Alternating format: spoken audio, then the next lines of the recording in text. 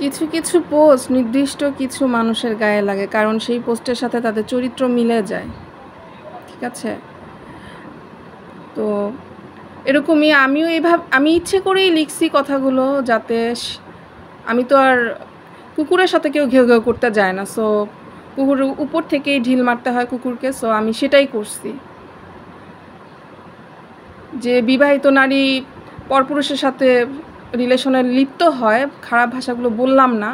হ্যাঁ, তুই আমার মার সামনে যে আমাকে নিয়ে খারাপ ভাষায় গালি দেস, তোর কিন্তু মেয়ে আছে কয়েকটা, ঠিক আছে? তাদের কর্মকাণ্ড যদি বলা শুরু করি না, কি করতে পারবি তুই? আমাকে কি করতে পারবি? আমার বলছিলি কোনো দিন যে পায়ে ধরে যে আমার মেয়ে এরকম করছে, এগুলো বইল না? বলিস নাই। তারপরে যে চুপ করেছিলাম এতদিন, তারপর তুই আবার আমি তোর কথা লিখি দেখা তোর লেগে যায়। লিখবো কেন না? লেখার পরে তুই যদি ভালো হইতি, তুই অনুশোচনা করতি যে ঠিক আছে আমার লিখছে, আমি তো এগুলো করছি, এর জন্যই তো লিখছে। তুই অন্য মানুষরা আমাদের অন্য সবাইরে বলছিস এগুলো মিথ্যা, আরে মিথ্যা হইলে এরকম করে কেউ লিখে, তাহলে তুই চেচ্ছস কেন? মিথ্যা হলে তোর এত রাগ তোর গায়ে লাগছে কেন? আরও তো কেউ ছিল, আমি তো এখানে নাম লিখিনি, আমি গল্প হিসেবে লিখছি, কিন্তু তোর 3 নাম্বারটা তুই ঠিকই তোর গায়ে লেগে গেছে। এটাতেই প্রমাণ। তুই আবার স্ক্রিনশট দিয়ে সবাই দেখাস, এটাতেই প্রমাণ যে তুই এটা আমি মিথ্যে লিখি নাই। ঠিক আছে, তো একটু বুদ্ধি করে কাজ করিস, ঠিক আছে? ওই বদমাইশি কাজে বুদ্ধি খাটাইস না, আকাম কুকাম কাজে বুদ্ধি না খাটা, একটু ভালো কাজে বুদ্ধি খাটা।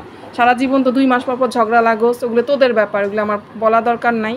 কোনোদিন গেছি তোরে জিজ্ঞেস করতে? কেন জিজ্ঞেস করি? মনে করছিস তোরে ভালো ভাবি? তোর ঘৃণায় তোর কথা জিজ্ঞেস করি নাই, খালি যতটুকু উপর দিয়ে কথা বলার কেমন আছে শেষ, ঘৃণায় জিজ্ঞেস করি নাই। ওই খাওয়ায় কোটা দিস না, কয়েকদিন খাওয়াইছো, সেগুলি উসুল করে দিছি টাকা দিয়ে, ওগুলি বলিস না। খুব ভালো করে এই বুকে জানোস তোদের টাকা আমার খাওয়া দেখে তো হিংসায় বাঁচিস না তোরা। আমার স্বামী আমারে খাওয়ায়, হাজব্যান্ড আমি ভালো আছি সেটা দেখে তো হিংসায় বাঁচিস না, আবার তোরা কি খাওয়াবি আমারে? তো নিজেরাই তো খাইতে পারিস না। সারা জীবন ফেসবুকে লিখে আসোস আমি ভালো আছি, কারো কাছে হাত পাতি না। আরে হাত পাতবি কেন? কীভাবে লিখিস এগুলা? হাত পাতবি কেন তুই? তো কেন তোরে কে দিবে? তোর ঠেকা লাগছে, তোর মা বাপ দিলে দিবে, আর কে দিবে তোরে? নিজে কামাই করতে পারিস না, নিজেদের অপকর্মের কারণে, আজাবের কারণে। জীবনসঙ্গী যার ভালো না, তার দুনিয়াতে আবার কোনো কিছু ভালো হয় নাকি? কারো দরকারও পড়ে না, টোটো কোম্পানির দরকার পড়ে না। যার জীবনসঙ্গী ভালো, তার কারও দরকার পড়ে না। জীবনসঙ্গী যার ভালো না, তার দুনিয়াতে আর কোনো শত্রুরও দরকার পড়ে না, বুঝছিস? সেটা তো তুই নিজেই বুঝোস। বড় বড় কথা খালি ওই অন্য মানুষের সাথে ঝগড়া লাগলে সাপোর্ট পাশ থেকে খুশি হয়ে যাস। তোর নিজের কি কপালের অবস্থা, তোর যে পেটের যেগুলি বের হয়েছে ছাও পা, ওগুলার কপালের কি অবস্থা হবে আর হইতেছে, এগুলো তো বুঝবি। বুঝোস তাই? পাস নাই ফল, কর্মের ফল পাইতেছ, তারপর অনুশোচনা হয় না? হইতো, যদি তো অবাক করে ভালো হইতি ঠিকই অনুশোচনা হইতো। তুই মনে কর এতদিন পরে কেন বলতেছি, এতদিন মনে মনে সহ্য করে রাখছি, দেখো না যত পারি অ্যাভয়েড করে রয়েছি, দূরের থাকার চেষ্টা করছি, কিন্তু তুই নির্লজ্জ বেহায়া, তুই মানে কি বলবো, বলার ভাষা নাই। মানে মানুষ যে এতটা নির্লজ্জ হয়। আরে আত্মসমর্পিত মানুষের একটু হইলেও থাকে যে আমার তুই দেখতে পায় না, তারপর আমি কেন সামনে যাই, কেন করি, বুঝিস না? তোর কাছে কি আমি যাই, কোথাও যাই না তো পিছন থেকে বেহায়ার মতো আসো, এটা বড় মন মাস না, তুই নির্লজ্জ বেহায়া যে, সেজন্য আসস। বলি নাই দেখা কে বিশ্বাস করবে তোর মতো ক্যারেক্টারের মানুষরে? তুই বিয়ের আগে কিছু করছি, ওটা লিখছি, ওটা বলছি। তুই স্বামী সন্তান রেখা সারা বছর জামাইয়ের বদনাম বইলে আসছস, আমার জামাই এটা করে ওইটা করে, তোরে রেখা বিয়ে করছে, এই করে সেই করে, মরতে যায়। হ্যাঁ, সারা আত্মীয় স্বজন 14 গোষ্ঠী বলে বলে বেড়াস। আর তারপরে তুই কি করলি? তুইও তোর বান্ধবী বানায় ওই মহিলার সংসার ভাঙার চেষ্টা করলি। হ্যাঁ, এটা এরপরে তোরে, হ্যাঁ, কে বিশ্বাস করবে তোরে? তোর ফ্যামিলি তো তোরে দ্বারা ক্ষতি হবে না, তুই তো অন্য মানুষের ক্ষতি করবি। কেউ বিশ্বাস করে এই সমাজে এরকম মানুষের সাথে কেউ কারো মিশতে দেয়? মিশে তুই যে আমার সংসার ভাঙার চেষ্টা করবি না, তার কি আছে? তোর মতো মহিলাদের জন্যই তো সমাজে অপকর্মগুলি হয়, তোদের মতো মহিলাদের জন্যই তো মানুষের সমাজে এরকম ফেতনা ছড়ায়। কি বলবি কার কাছে খুঁজে পাস না? যার কাছে বলার বল, কালীগঞ্জে কারে কারে ফোন দিবি সব বল, আমি তোদের বলি না, তোদের গলায় ধইরা বল গিয়ে, যা বলার বল গিয়ে যা। তোরও তো সব জানে লেখে নাই, ওই তোর ওদিক থেকেই তো লিখছে, এখন তো যাইতে পারোস না নিয়া, লিখে নাই। আমি তো তাও তোরে নিয়ে লিখছি, তোর পেটের গুলারে ছাইড়া দিচ্ছি, ভালো লাগে না না? ভালোভাবে ভদ্রভাবে নাম না নিয়ে লিখছি তো, তাই খুব জলে। নাম নিয়ে লিখলে কি করছি তুই আমার পেজে রিপোর্ট কর, রিপোর্ট। মামলার ভয় দেখাস, এসে আমার শোনায় মামলা দিতে পারবে। আরে মামলা নাকি, মামলার ভয় দেখাইতে পারবে, দিয়া দেখিস মামলা।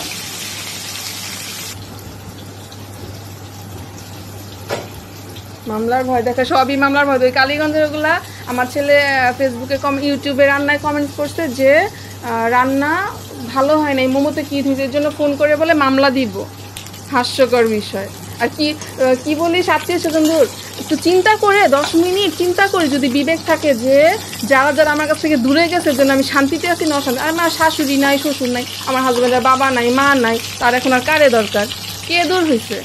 বোন রেসে যেইভাবে করছে সারা জীবন, বছরের পর বছর, 14-15 বছর, তাই কয় বছর হয়েছে, 3 বছর হয়েছে চলে গেছে। না বইলা বিকাশ করে করে হাজার হাজার টাকা পাঠায়, 5,000। যোগ্যতা হয়েছে তোদের কোনো দিন? বড় বড় কথা বলতেছে, আমারটা খায়া তারপরে যখন আমি আমার জামাই কমায় দিচ্ছে দেওয়া, তারপরে আমাদের পিছনে লাগছে। এগুলো বুঝা তারপরে বলি, বদনাম বলার আগে। তারপরে একটু কম দেওয়া শুরু হয়েছে। মা তো চায়া নিত, মা মারা গেছে, মারটা ইচ্ছা মতো খাইছে চায়া। তারপরে হচ্ছে ভাইদেরটা নিয়ে খাইছে। যেই ভাই দিতে পারে ভালো, যেই ভাই দিতে পারে না ভালো। কার সাথে তুলনা দেশ? তো নিজেরাই খাইতে পারোস না, বছরের পর তো সংসার জীবনে খাইতে পারোস না, চলতে পারোস না, ভালো করে ঈদ করতে পারোস না, তোর আবার কিসের মানুষের বলার পাবি? তুই পাইলে তো বলতি। ওই 2-1 বার খাওয়াইছস কিছু একটু সময়, সেইটারে 21 বছরে খোটা দেশ। হসপিটালে ভাত নিয়ে গেছে, সেটা খোটা দেয়।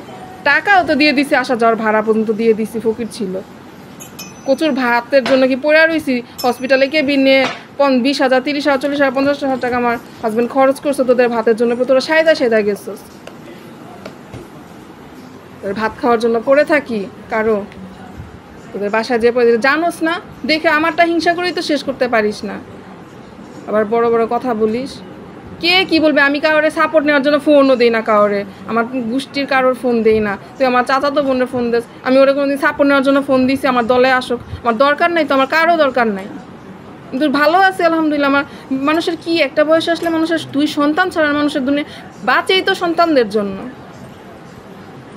স্বামীর জন্য। হ্যাঁ, যেগুলো ঘরে শান্তি নাই তারা মানুষের চিন্তা করে, তারা বুড়া হইলেও ভাই করে, 2 বুড়া হইলেও বাপের বাড়ি যা পড়ে থাকে, তো ঘরে শান্তি নাই তো তাদের। আর যাদের ঘরে শান্তি আছে তাদের দুনিয়ার কাউরে লাগে না, বন্ধু বান্ধবও লাগে না, বান্ধবী লাগে না, আত্মীয় স্বজনের কারো বইলা সাপোর্ট লাগে না। আমার কারো সাপোর্টের দরকার নেই। যাদের বলো তারা বুঝবে, না বুঝলে নাই। কারো সাপোর্টের আমার দরকার নেই। আমাকে ভালো বলো, আমার দরকার নাই তো ভালো। আমি কাউটা খেতে যাব না, শেষ। কারোর কাছে আমার ভালো হওয়া দরকারটা কি? আমার কি করে ভালো হব? জোর করে কারোর কাছ থেকে প্রশংসা আমার দরকার আছে? আমি আল্লাহর কাছে ভালো হতে পারলেই হলো, আমার স্বামী সন্তানের কাছে ভালো হতে পারলেই হলো। আখিরাতে স্বামীর সাথেই থাকবে, স্বামী স্ত্রী ভালো সম্পর্ক থাকলে আখিরাতে একসাথে তারাই থাকবে, আর কেউ থাকবে না। কেন ভালো হইতে যাবো আরেকজনের মানুষের কাছে জোর করে? নিজের ঘরে শান্তি না থাকলে দুনিয়ার ঘুরে বইলা ভালো হওয়া যায়? বইলা মানুষের বাসায় বসে খাওয়ার জন্যে।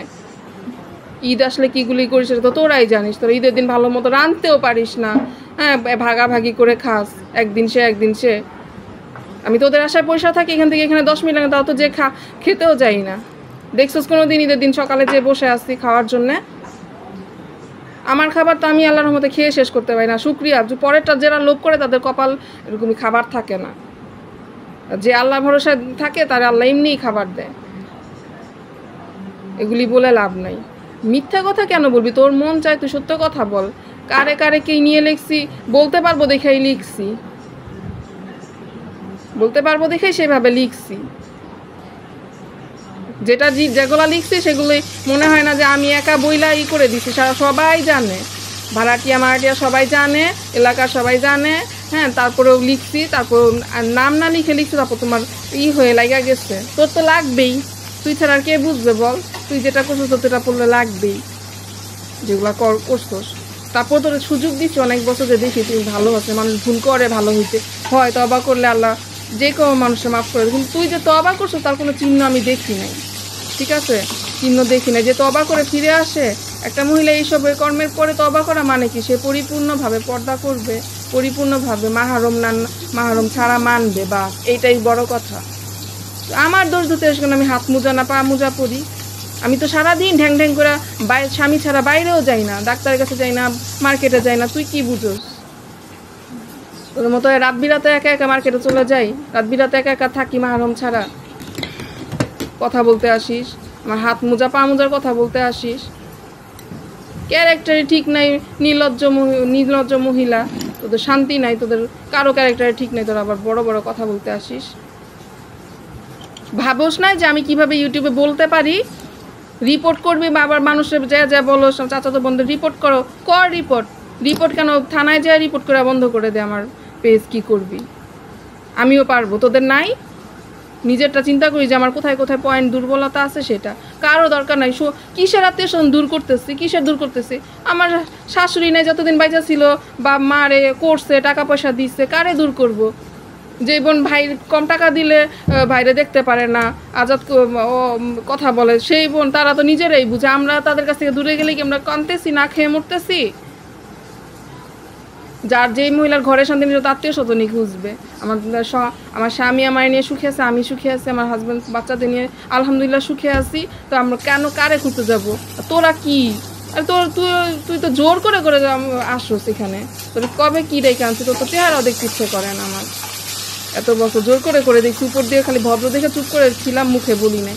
কুকুর আমি জানি যে কুকুরগুলির সাথে কুকুরের সাথে যা ঘেউ ঘেউ করলে কি কুকুর বুঝবে? কথা বললে কুকুর ঘেউ ঘেউই করবে, ঘেউ ঘেউ করছে। মুখ খারাপ করার সময় চিন্তা করি যে তোরও আছে কয়টা পেটের, তোরও পেটের কয়টা আছে, কি লিখবি? কিসের গিবত? এগুলো গিবত। ফেতনাবাজ মহিলাদেরও সবাই সাবধান করতে হয়। সব যারা যারা সাবধান করে বলছে যে জামাই নিয়ে পোলাপা নিয়ে যেগুলো আসো, এই মহিলার ক্যারেক্টার কিন্তু এরকম এরকম। সবাই যারা যারা বলার বইলা দিস, এবার যা করার করিস। আত্মসম্মান বোধ আছে বলেই বলছি। তোর মতো সব ফেতনা মহিলার থেকে কি বাঁচাবো না? কি বলিস তুই?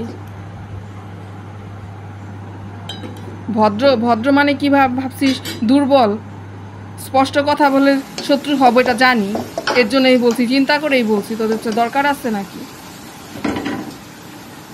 বড় বড় কথা বলে দিস, কি করবি করিস। হ্যাঁ, তো ভালো হয়ে যা, ভালো হওয়ার জন্য লিখছি, ভালো হওয়ার জন্য লিখে তোরে ভালো করার দায়িত্ব আমার না।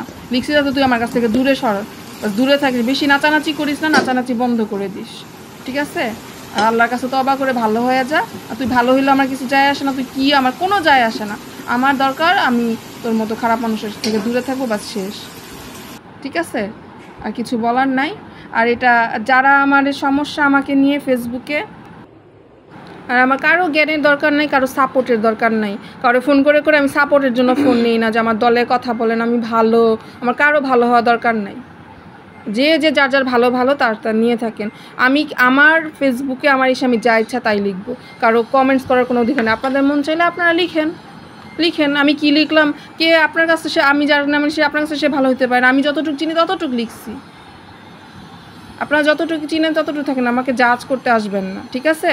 যার ভালো লাগে না দয়া করে আনফ্রেন্ড হয়ে যাবেন, কারণ আমি তো জানি না কার মনে কী। যে আরও যদি আমার নিয়ে বিরক্তি লাগে, আমার নিয়ে হিংসা লাগে, তাহলে প্লিজ দয়া করে আনফ্রেন্ড করে দিবেন, সেটাই রিকোয়েস্ট। আমি কারোর তেল মারার স্বভাব আমার নাই। যেটা সত্যি কথাটা বলবোই। কখন বলবো? যদি আমার ক্ষতি হয় তার দ্বারা, তখন বলবো। সবার সত্যি কথা তো আমার বলা দরকার নাই ভাই, সবার দ্বারা তো আমার ক্ষতি হবে না। খারাপ মানুষের সাথে কে মিশে, সে জাতি ফ্যামিলির মধ্যে যেই হোক, কে মিশবে? তো জানায়েন তো কমেন্টস করে যে সহ্য করে। হ্যাঁ, সহ্য করে, সে যদি ভালো হয় দেখে। আমি ভালো হওয়া দেখি নাই, যে কিনা মাহরম মানে না, তার কি ভালো হওয়া দেখব?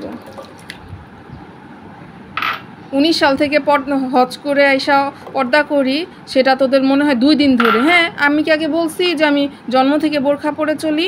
কাউরে বলি নাই, এবং কাউরে কোনোদিন উপদেশও দিতে যাই না ফোন করে বা সামনেও যে আমি বোরখা পরি এরকম করে পরো।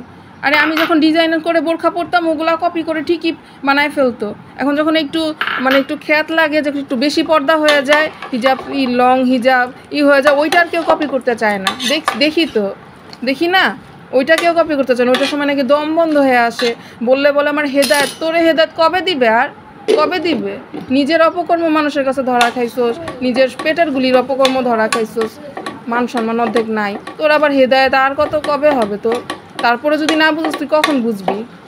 কবরে যেয়ে বুঝবি তুই। হেদায়েত হলে করবি।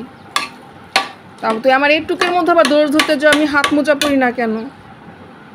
শয়তান কোথাকার, অসভ্য মহিলা, বেয়াদব মহিলা। মুখ খারাপ করে আমার মার সামনে আমার মুখ খারাপ করিস। তোদের মুখ ল্যাঙ্গুয়েজ কীরকম, এর জন্য জানি যে তোরা কুকুরের মতো, এর জন্য তোদের সাথে সামনে কথা বলতে চাইনি। ইনডাইরেক্টলি ভদ্রভাবে লিখছি, সেটা খুব গায়ে লাগে নাই না? ভদ্রতা শিখাইতে আসিস? ভদ্রভাবে বলছি তোকে, তোর লজ্জা হয় নাই? যা, তুই আমার কাছ থেকে দূরে থাকবি, যা। চেহারা দেখবো না বলেই তো ডিসাইড করেই তো আমি লিখছি যে আর সহ্য হচ্ছে না, এই মহিলা তো আর ভালো, এখনও ভালো হয় না, এত বছর হয়ে গেছে, 7-8 বছর হয়ে গেছে মহিলা, তারপরে হেদায়েতই হয় না, তার নাকি হেদায়েতই দেয় না আল্লাহ। কারে হেদায়েত দেয় আল্লাহ? তোর মতো মহিলার নামে বললে নাকি আমার উমরার মহিলার নামে কিছু যদি বলি, তা আবার আমার মার কাছে যে মহিলার বেপর্দা চলে, মহিলার সামনে যাবো না, সেটার জন্য নাকি আমার সব সব তোর কাছে চলে যাবে। হ্যাঁ, এগুলো ফেসবুকে লেখা দেখছি আর কয়েক বছর আগে। তাও তো কুকুর ঘেউ ঘেউ করলে কি আমি তার সাথে যে আমি উত্তর দিতে যাব? কিচ্ছুও বলি নাই, লেখ। হ্যাঁ, আমার সব যদি নিয়ে যেতে পারস নিয়ে, তাও যদি তোদের সব হয় নিয়ে যা সব, আল্লাহ যদি দিয়ে দেখ, তাও তো তোদের হেদায়েত হয় নাই। এগুলা নিয়ে লেখোস, কত বড় কথা বলিস। কি বলতে চাস? গাজীপুরের ওগুলার কি করছে, আমার ছেলে জাস্ট কমেন্টস করছে যে খাবারে কি হয়েছে, খাবারে কি দেওয়া হয়েছে, এটা ইগোতে লেগে গেছে। হিংসা তো কে কি কার মনে সেটা সবাই জানা। হিংসা করলে আমার পিছনেই পড়ে থাকবে। কারো ওটা জীবনে হিংসা করে লোভও করি নাই, বুকে হাত দিয়ে বলতে পারি আমি জানি, আমার আল্লাহ জানে। আর যারা অন্ধ তারা তো বুঝবে না, আর বিবেক থাকলে তাও তো বুঝিস তোরা কীভাবে চলি, আল্লাহর রহমতে দেখিস। তো বদনজর দেওয়া বন্ধ করিস, নিজেরা ভালো হয়ে যা।